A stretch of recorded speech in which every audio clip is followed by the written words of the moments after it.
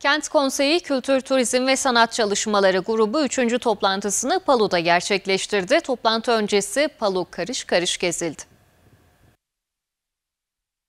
Elazığ Kent Konseyi Kültür, Turizm ve Sanat Çalışma Grubu 3. toplantısı Palu'da gerçekleştirildi. Toplantı öncesi Kültür, Turizm Bölgesi Palu'da çeşitli incelemelerde bulunan çalışma grubu ekibi ilk saha faaliyetlerini gerçekleştirmiş oldu. Çalışma grubu Palu'da bulunan Cemşit Bey Camii ve Türbesi, Palu Kalesi, Dükkanönü Camii, Alacalı Mescit, Ulu Cami, Küçük Cami, hamam ve kilise gibi tarihi yerleri gezerek incelemelerde bulundu. Palu'nun inanç turizmi bakımından önemli olan Şeyh Hacı Yasin Efendi, Şeyh Mahmud Samini Efendi ve Şeyh Ali Yülesepti Efendi'nin türbelerini de gezen çalışma grubu ardından toplantı yaptı. Toplantıda konuşan Kent Konseyi Başkanı Rüstem Kadri Septioğlu, çalışmaları hakkında çalışma grubuna bilgi vererek kültür ve tarihe ev sahipliği yapmış olan Palu ilçesinde sahada gördüğümüz eksiklikleri gündemimize aldık. Kapsamlı bir şekilde ilçenin kültür ihmallerinde incelemelerde bulunduk dedi.